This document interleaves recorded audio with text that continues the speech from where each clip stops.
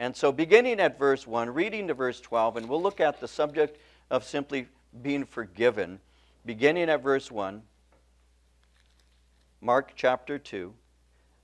Again he entered Capernaum after some days, and it was heard that he was in the house. Immediately many gathered together, so that there was no longer room to receive them, not even near the door. And he preached the word to them. Then they came to him, bringing a paralytic who was carried by 4 men. And when they could not come near him because of the crowd, they uncovered the roof where he was. And when they had broken through, they let down the bed on which the paralytic was lying. When Jesus saw their faith, he said to the paralytic, "Son, your sins are forgiven you."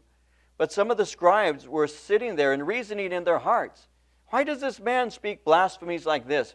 Who can forgive sins but God alone?" And immediately, when Jesus perceived in his spirit that they reasoned thus within themselves, he said to them, "Why do you reason about these things in your hearts? Which is easier, to say to the paralytic, 'Your sins are forgiven you,' or to say, 'Arise, take up your bed and walk'? But that you may know that the Son of Man has power on earth to forgive sins," he said to the paralytic, "I say to you, arise, take up your bed, go your way to your house." And immediately he arose, took up the bed, and went out in the presence of them all, so that all were amazed and glorified God, saying, "We never saw anything like this."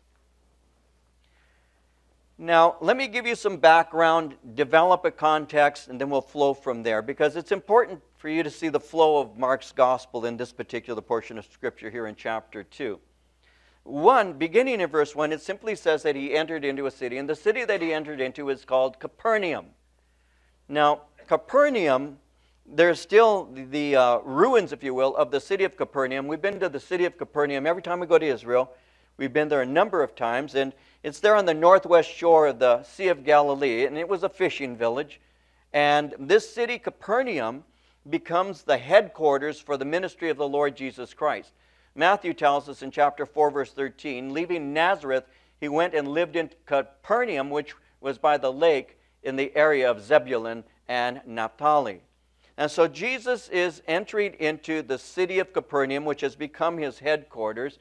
And while he's there, he is ministering, and he's ministering to great crowds of people. And the result will be that there's just a lot of attention that is being given to him, so much so that the entire city comes to the house that he's staying at.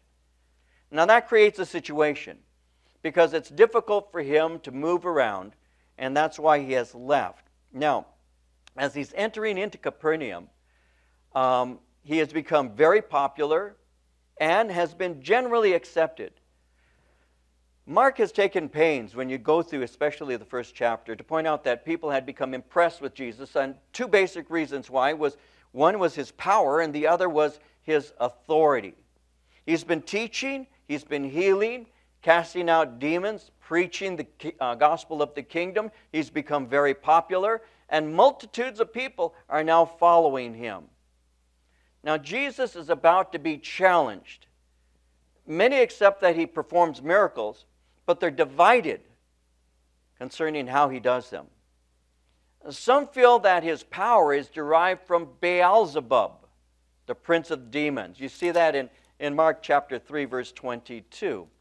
But there are others who are like Nicodemus, who recognize that the works that Jesus is doing are works that come from God. You remember the story of Nicodemus. Nicodemus came to the Lord Jesus by night. I used to say Nick at night, but I guess that's kind of old now. But Nicodemus had come to Jesus by night and said, "We know that you are a teacher come from God." He told him that. It's found in John chapter 3. No one can do the works, the signs, the miracles that you're doing unless God is with them.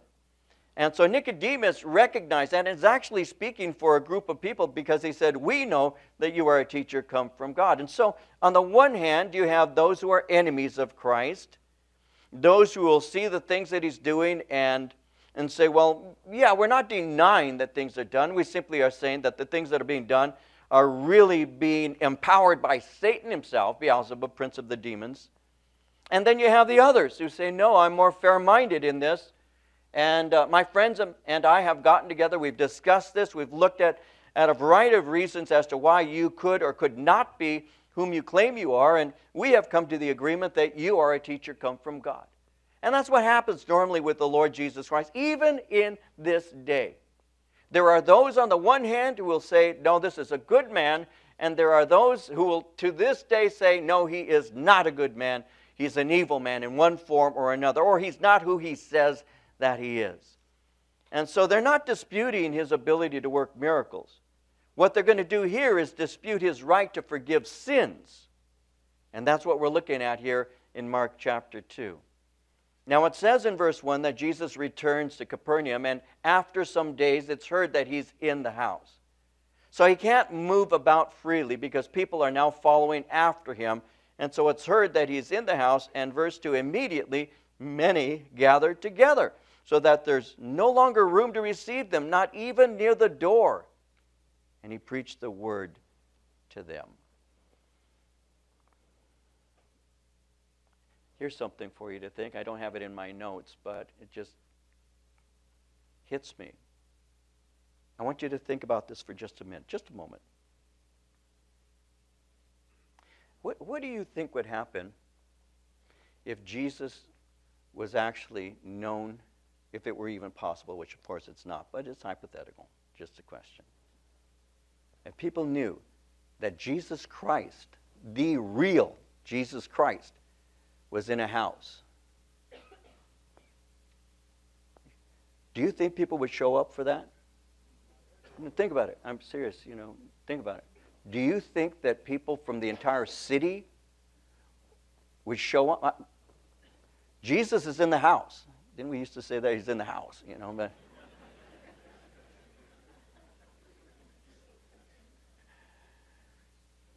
what would happen? Tell me, what would happen? People would show up in droves, would they not? Guess what? Jesus is in the house right now. The church doesn't show up in droves. Think about it. We got other things to do. More important things to do. Listen, every time God's word is open, God is there. We just don't care. I'm telling you, you're here. But there are a lot of people who aren't. Why? Because they don't know that Jesus is in the house. And it doesn't matter. Does it matter to you? Yes. Does it matter to me? Absolutely. And when Jesus shows up, people show up. And you want to know something? When Jesus was there, people know he's there. Why are they showing up? Because his power is there. Because his authority is there. Because by coming close to him, their lives will be transformed. Please, please, please do not take Jesus for granted. Please don't. Don't think, oh yeah, I've tried that. I'll try something fresh. Please don't. Because that's the sickness of the church today. I was speaking to someone just this weekend. Check it out. I was in between second and third service. Why did I say check it out? I'm going back.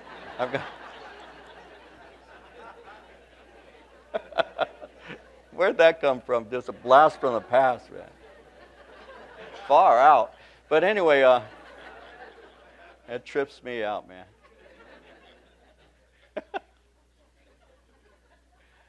I was speaking to somebody. She's from Indonesia. Some of you perhaps were in third service. You might have heard me say this. And I shared, as you know, those who attend our fellowship and were with us on Sunday. I was sharing on Blessed Are the Persecuted. And she approached me afterwards, she and her husband, and was speaking to me. She says, I'm from Indonesia. She says, do you know that Indonesia is the largest Muslim country in the world?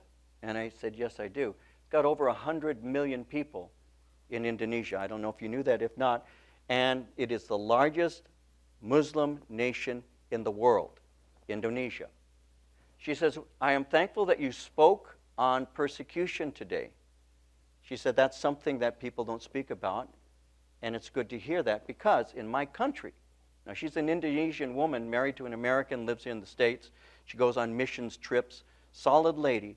She says, they will put a knife, in Indonesia, they will put a knife to your throat, and they will say, do you believe in Jesus Christ? She said, that kind of thing happens every day in Indonesia. every day. And this is what she said to me, just repeating. She said, American Christians are weak. She says, they are weak in this country because the littlest thing upsets them. Is that true? Yeah. Man, God's putting me through a trial. I have to put air in my tires.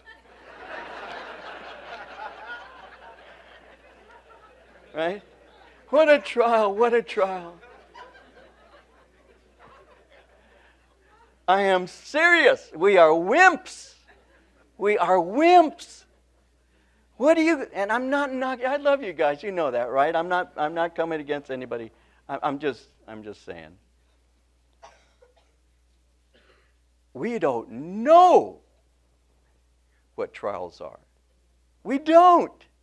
Man, you know, I've had to drive the same car for 4 years.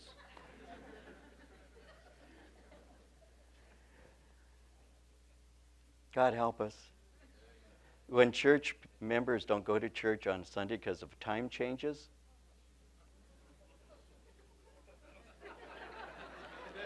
but I love Jesus, I'll die for him. I just attended church at, the Church of the Living Springs. I stayed in bed.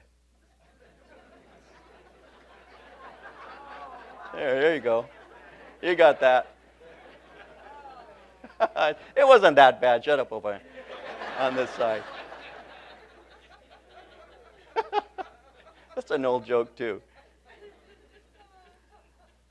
Listen, when Jesus is in the house, would you come? Yes, of course. Would you bring a friend? That's what we're looking at. Would you bring a friend? That's what we ought to do, right? Why? Because the one who forgives sins is there. That's why. What's the problem that we have in America? Economy? War? Lack of education? Ethnic riots? What's the problem? Sin. Sin. Sin is the problem. And it finds its expressions in various ways. But the root of our problems, well, you can't legislate morality. The root of our problem is sin. And when Jesus is in the house, Jesus forgives sin. That's why we love him, because he forgave ours. And that's why we ought to be encouraging our friends and family to the one who forgives sins. And that's what we're looking at in this passage right now. There's a mixed multitude that's present. It says, many gathered together. There was no longer room to receive them. Word spread quickly. A great crowd gathers. There's a mixed multitude. And undoubtedly, there would be disciples of Jesus. They're present. They want to hear his word. They're hungry for his truth. But you would also have a second group that would be what we'd call groupies. They come just to be part of the crowd. They come out of curiosity. There are groupies to this day. They will go to a church service because there's a crowd of people entering in. They're just showing up. They're not part of the church, really. They're just a group that come in for whatever it is that's free that's being done that day. And then you have Pharisees. And these are the ones who are filled with envy, and they are there looking to discredit the Lord Jesus Christ. It's interesting how it says there was no longer room to receive them. Comfort and inconvenience just didn't matter. You know, I speak of when I first got saved, and I say it this way, not because I long for those old days, because frankly I don't, but they're just the days that I came out of. And I can tell you that the area of inconvenience and comfort, that didn't matter at all to us. You know, when I got saved, you actually had, if you did not arrive on time, you didn't get in at Calvary Chapel, Costa Mesa. You just didn't get in. You would sit outside in a patio.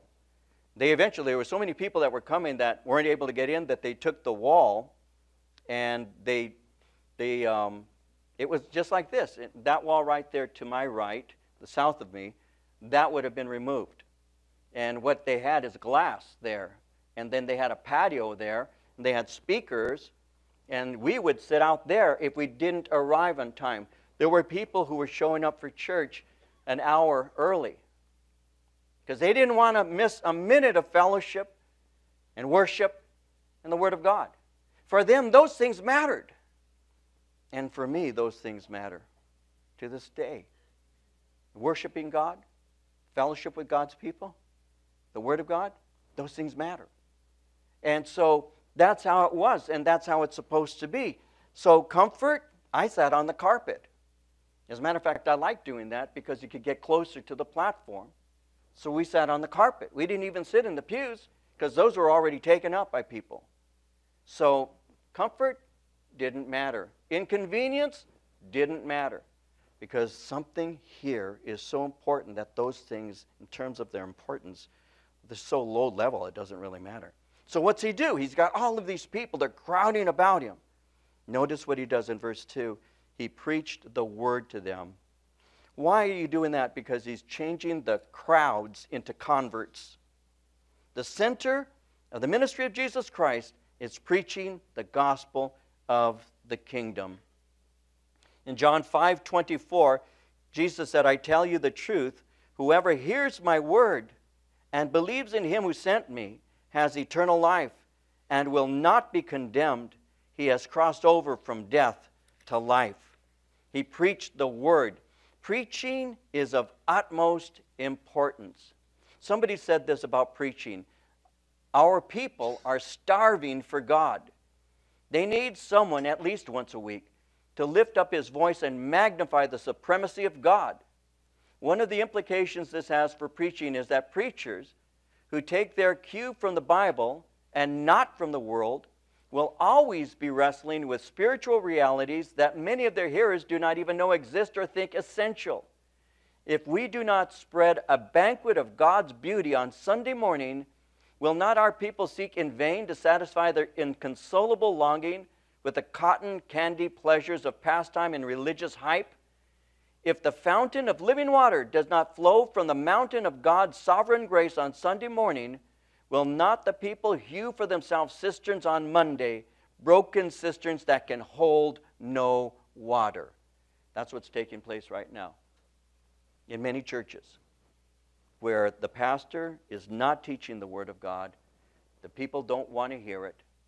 What they want is something to tickle their ears.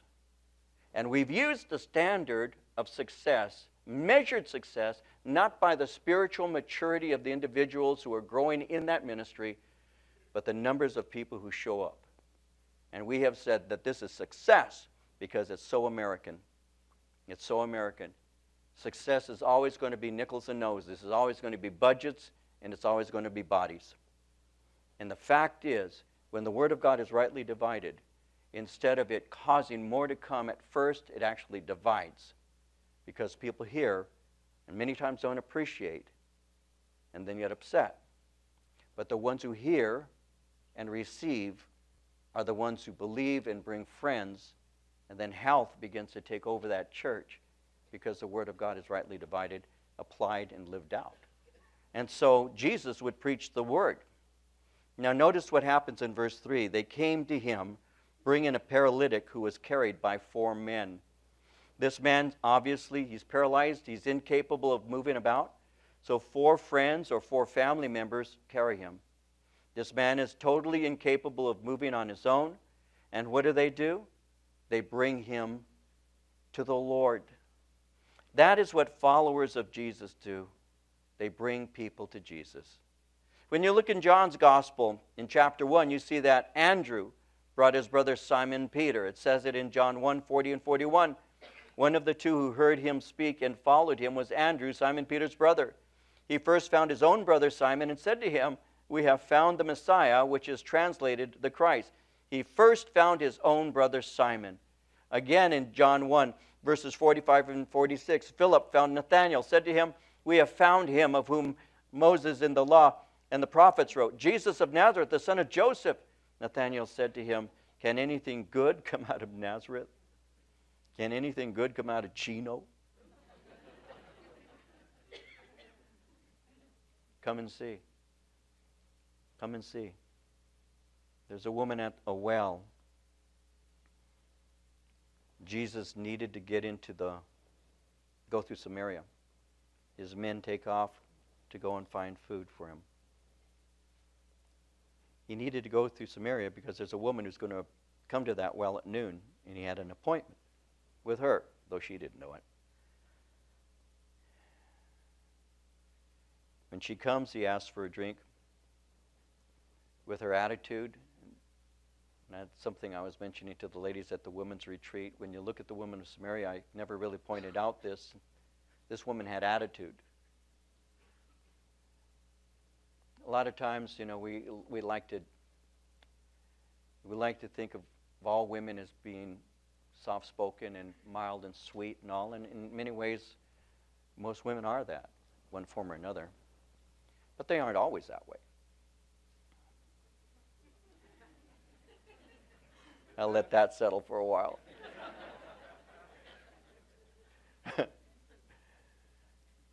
And some women just have attitude.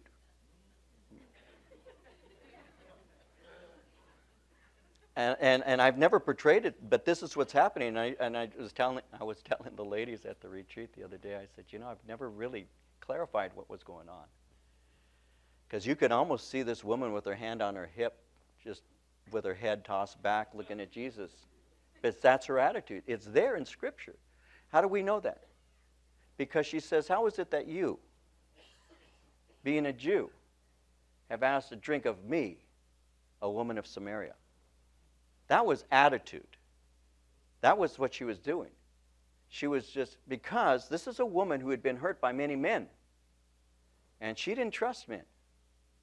And so when Jesus says, give me a drink, she looks at him with that strong attitude, and she says, how is it you being a Jew? That was very disrespectful, the way she was speaking to him.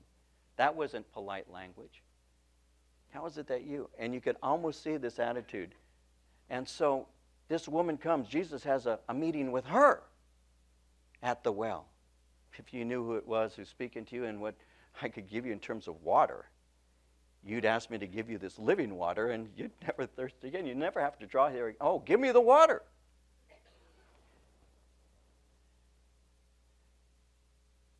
As Jesus speaks and says, go get your husband, she says, I have none. And he says, well, in this you have spoken truly, because you've had 5, and the one you're with right now is not your husband. You're shacking up. She had started Jew, then she said, sir, and now she says, you're a prophet. I perceive you're a prophet.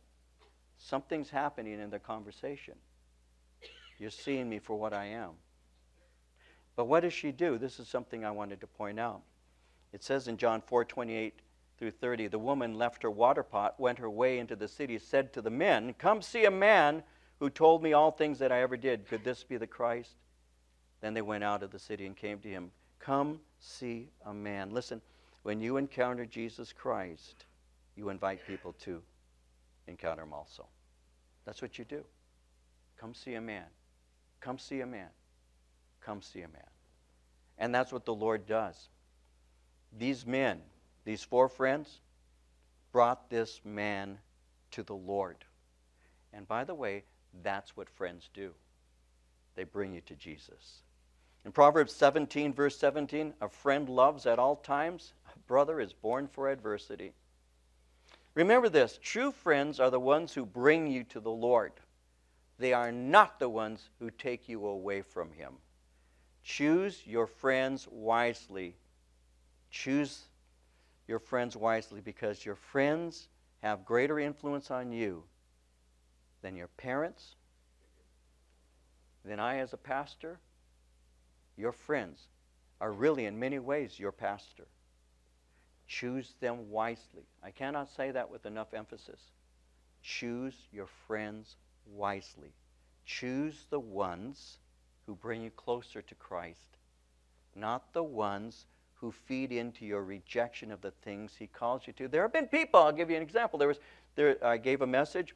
It just so happened I was teaching through Corinthians, got to a point that spoke concerning sexual sin, spoke concerning homosexuality. There was a young woman who was in the church at that time. She had her girlfriend with her. She was a lesbian. She's listening to the message. She goes home. She speaks to her girlfriend and says, the Bible says that our relationship isn't proper. Her friend says to her, oh, that's that pastor's opinion. It's not true. That's just his opinion. She looks in the Word of God. She starts doing her own research, starts coming to Bible studies to hear what's being taught. And over the course of time, she commits herself to faith in Christ. She's one of my Facebook friends. I've known her for 20-some years now. She lives in another state. She's married. She has children. She's serving the Lord because God sets sinners free. God sets sinners free. And this woman in her life, no, that's his opinion. That's his opinion. Choose your friends wisely. They influence you. They influence you. 1 Corinthians 15:33, do not be misled. Bad company corrupts good character. Proverbs 13:20, he who walks with the wise grows wise, but a companion of fools suffers harm. Choose your friends. Well, notice verse 4. When they could not come near him because of the crowd, they uncovered the roof where he was. And when they had broken through, they let down the bed on which the paralytic was lying. So the roof that they're speaking about was flat. It had beams that ran transversely. They were overlaid with brushwood, tree branches, covered with a thick blanket of mud or clay mixed with straw. They would use these roofs for during the summer when it was warm, or the warmer times. They actually had stairways on the side of the house that you just climb up those, and you'd be up there on top of the small homes. They were very small. And that way, because there's no such thing as air conditioning and all, you'd be out and it's a little cooler. And so these houses had these little patio covers that actually were over, a living portion of the house that was the place that you live in. So what they did is they climb up the top, and they begin to open up the roof. So there's 4 friends, each one with responsibility for one corner of the pallet, and they now have sweaty faces, dirty hands. They're doing their part. The 4, someone wrote, were working as one, united in their effort to bring their friend to the Lord Jesus Christ. So there's this unity that's taking place. We're going to make every effort to bring this man to Jesus, because Jesus can do a work in their life. And as all of this is taking place, verse 5 says, Jesus saw their faith, and he said to the paralytic, son, your sins are forgiven you. Faith is evident. It's something that is seen. It's openly demonstrated. It's something that actually impacts. And it doesn't have to be going on top of a roof and just tearing it open. It could be small things. Keep that in mind. When God does something in your life, it's the small things that add up. It's the small things that people see. I mean, you get saved and you say, I want to do something for the Lord. Maybe I should go to a foreign country and give my life up serving Jesus there, because you think that's the only way that you can actually make an impact in this world. That's not true. It's the small things that you do that impact. I've told you my mom and dad came to faith in Christ through my witness. But some of you may have not ever heard me say this, how that worked in my mom's life. My mom watched me. Now, she's my mom. She knew me. She knew the bad boy that I had become. She knew that. But one day I was in the kitchen after I'd gotten saved. I hadn't been saved more than a couple weeks.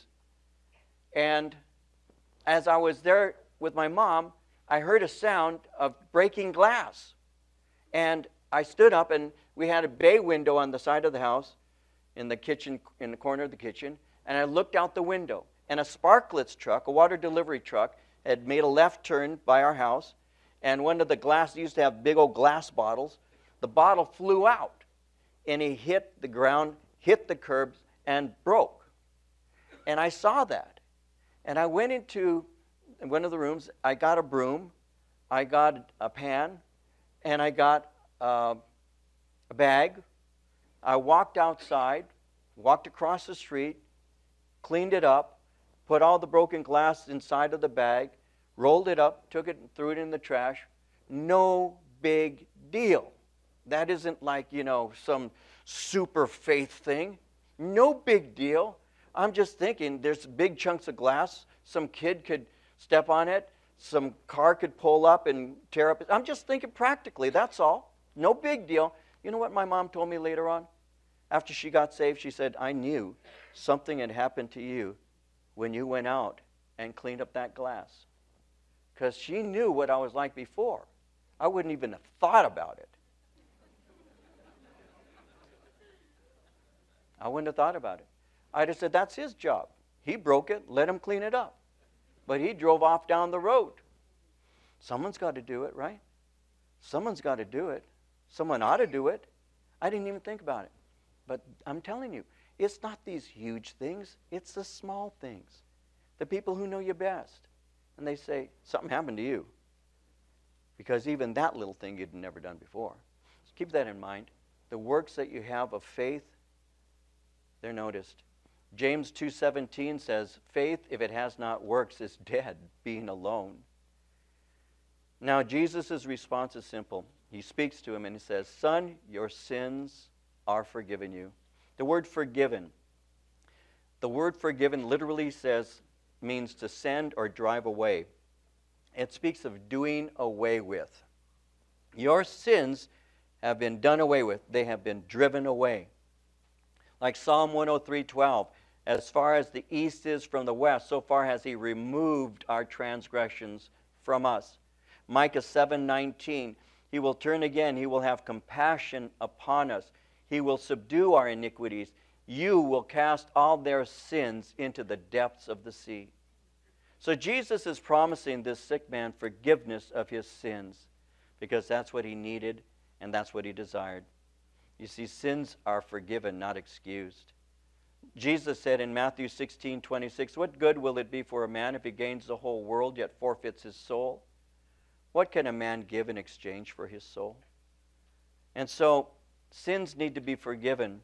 Some of you have heard the name Carl Menninger. He had the very famous Menninger clinics. He was a psychologist. But Carl Menninger once said that if he could convince the patients in psychiatric hospitals that their sins were forgiven, 75% of them could walk out the next day. Think about that. If he could convince these people your sins are forgiven, he said they could be made well and leave the next day. 75% could leave. You want to know something, guys? Grab this. If you've come to Jesus Christ, grab hold of this. If you've come to Jesus Christ, your sins are forgiven. Your sins are forgiven. Some people are driven to try and be holy and righteous because they're trying to make up for all their past. Guess what? You can't. You can't even remember all the evil you've done. That's the truth. And the longer you live, the longer the list. I heard a little boy 7 years old, saying, I came to Christ, and before I came to Christ, I was a great sinner. Well, maybe you didn't feed your puppy a couple of times, son. I don't know how great a sin that really is. But when you hear a 70-year-old man say, I was a great sinner, long lives give great opportunities. And you have a long life of sin. But Jesus Christ washes you clean, 100%. If any man is in Christ, he is a new creation. Old things are passed away. Behold, all things are become new. If we confess our sin, he is faithful and just to forgive us our sin and to cleanse us from all unrighteousness. The blood of Jesus Christ, his Son, cleanses us from all sin. Not some sin, all sin. And that's what this man needed.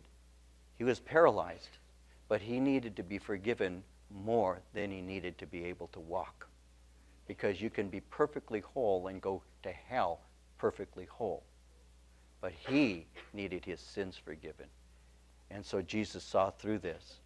Well, verses 6 and 7, some of the scribes were sitting there reasoning in their hearts, why does this man speak blasphemies like this? Who can forgive sins but God alone? So Jesus pronounces forgiveness of sins for the man. And notice the scribes react, but they do so internally. And they're thinking, this man is blaspheming. They're reasoning, this man claims the power to forgive sins. Somebody said, Divine forgiveness is costly. God is love, but God is holiness. God will not break the great moral laws on which the universe is built. Sin must have its punishment, or the very structure of life disintegrates. And God alone can pay the terrible price that is necessary before men can be forgiven. Forgiveness is never a case of saying, it's all right, it doesn't matter. Forgiveness is the most costly thing in the world. And Jesus Christ forgives sins. But again, the fact is in Scripture, it is God who forgives sins. Micah 7:18, who is a God like you who pardons sin, forgives the transgression of the remnant of his inheritance? You do not stay angry forever, but delight to show mercy. Isaiah 43:25, even I am he who blots out your transgressions for my own sake and remembers your sins no more. So God is the one who forgives sins. So since only God can forgive sins, Jesus must be claiming to be God. How can he forgive sins? Because sin primarily is against God. So how can you forgive sins that somebody committed when those sins weren't committed against you? It's a good question. I wanted to illustrate this in a Bible study about 40 years ago. I was doing a Bible study teaching this passage, and I had told Marie, my wife, she was my girl at that time, I said to her, when I get to this point and the question is asked, who can forgive sins but God alone? I'm going to pause. And I want you to get up, walk across the front room. There was a woman, I think her name was Helen. Walk up to Helen, grab her Bible out of her hand, close it, take it with you and sit down. Are you sure I should do that? I said, yes, woman. Thou shalt obey. Would you please? Okay. So I get to this point. I read the scripture. Who can forgive sins but God alone? Marie looks at me like, are you sure? And she gets up, walks across the room, grabs Helen's Bible, pulls it out of her hand, closes it. Now, Marie was 22, 23 years old. Helen was in her 40s, late 40s. She's an older woman. Marie's showing tremendous disrespect to this woman. In a Bible study, it was great. Slams it, takes the Bible and sits down and just holds it. Helen's staring at Marie like, and I turned to Marie, and she's sitting right here, and I said, I forgive you. And Helen's looking at me, and I said, now does that make sense? That I forgave her for what she did to you? She goes, not at all. Now you get it. That's what they're saying. Who is this man to forgive sins? Only God can forgive sins. Why? Because man sins against God. He's making himself to be God. That's why they're saying he's blaspheming. He's blaspheming. And Jesus knew their thoughts. Because as he looked at this man, he said, your sins are forgiven you. Who can forgive sins? That's an immediate theological question that they have, and immediately they come to the conclusion, this man, how can he do that?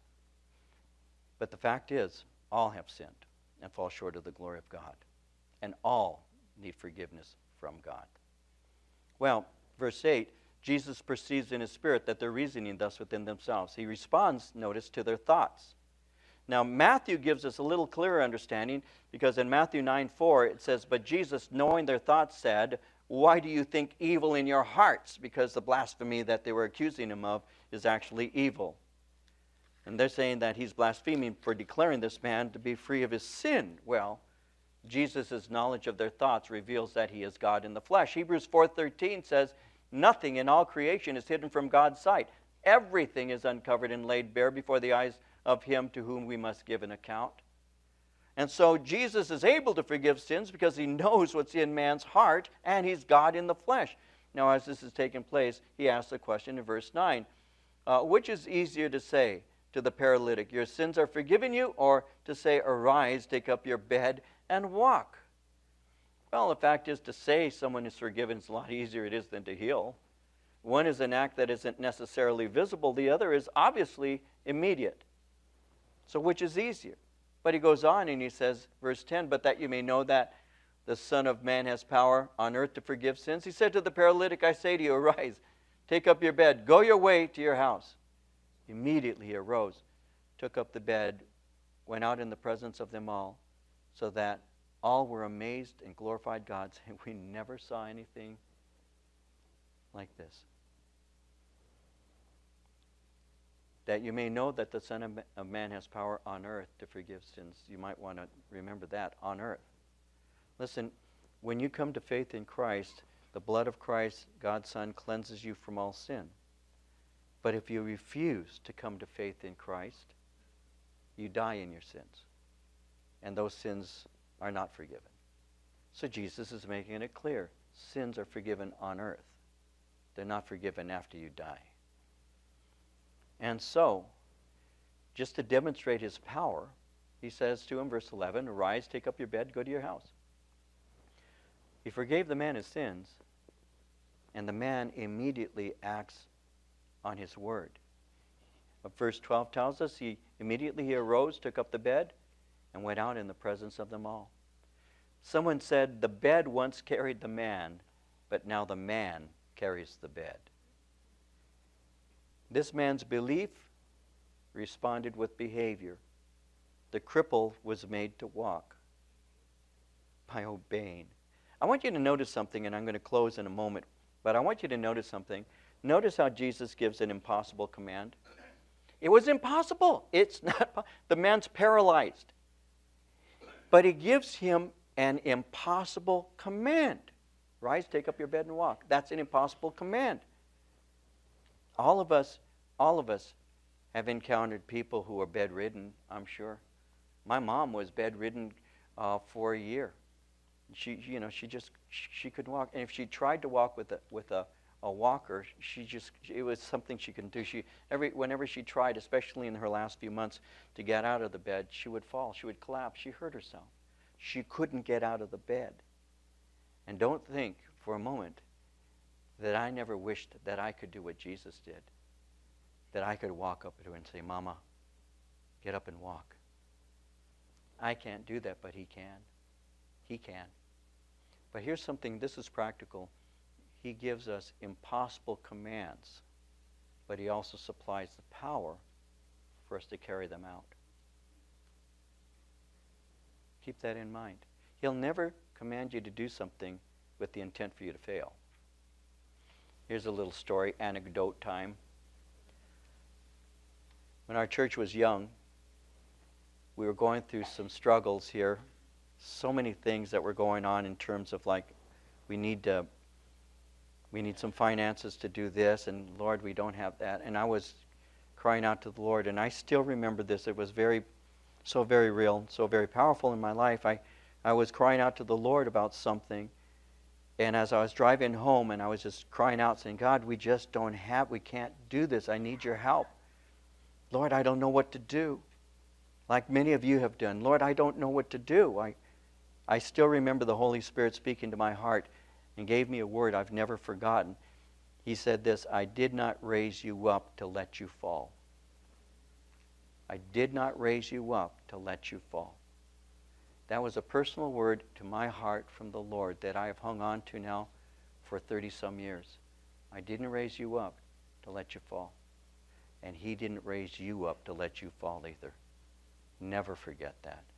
He does not enjoy watching you fail. I was 17. I was at a friend's house. His older brother had a little boy. Little boy was learning to walk. Little boy was walking past his daddy.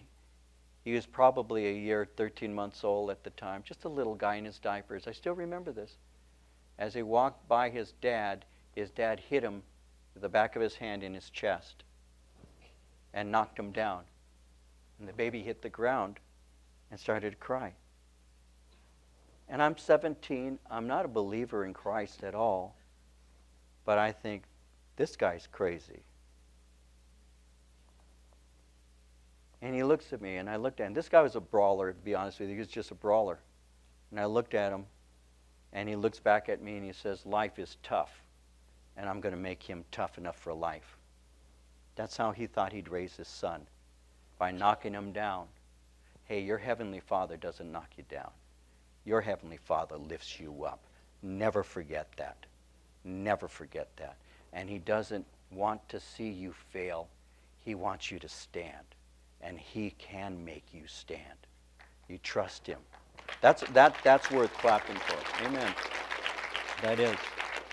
God will give to you a command and supply the power to fulfill it. In chapter 3, if you were to look at it, you don't need to. There's a man with a withered hand. Jesus sees the man and he says to him, stretch out your hand. It's impossible. In Matthew chapter 14, Jesus sees the Apostle Peter, and the Apostle Peter is in a boat, and Jesus is walking by, and Peter says, if it is you, Lord, command that I should come out of this boat and walk to you. And Jesus gives him an impossible command, get out of the boat and walk to me. And he does. There's a man at a pool in Jerusalem, it's called Bethesda, crippled for 38 years. And Jesus is there ministering, and he says to the man, rise, take up your bed and walk. Once again, it's impossible.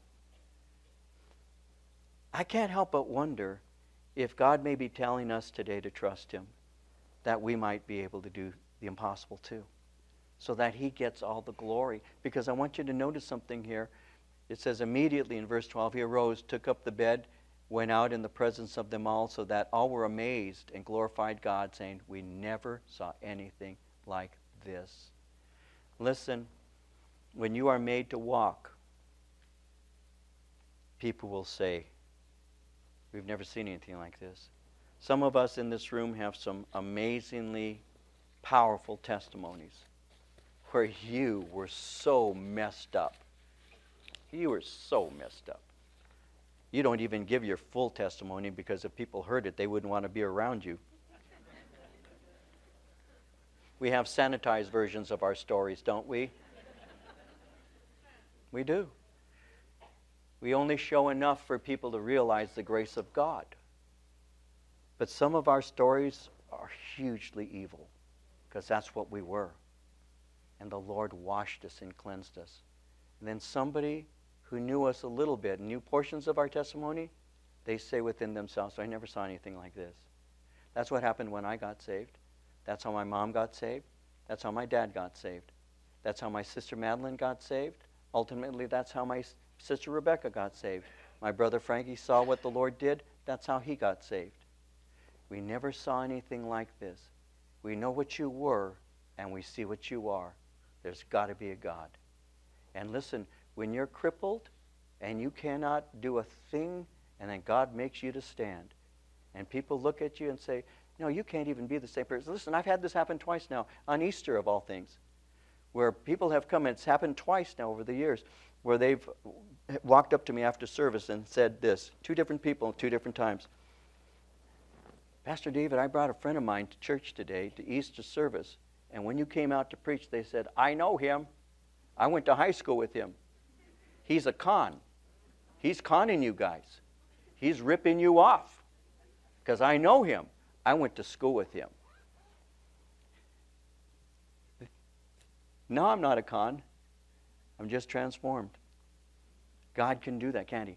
God can change your life in an instant with his power. He can make the cripple to walk. And maybe we have some emotionally right now that are crippled. The Lord says, I can make you to walk. Rise, take up that bed, and walk. And I'll go with you every step of the way. He never leaves you, nor does he ever forsake you. He walks with you.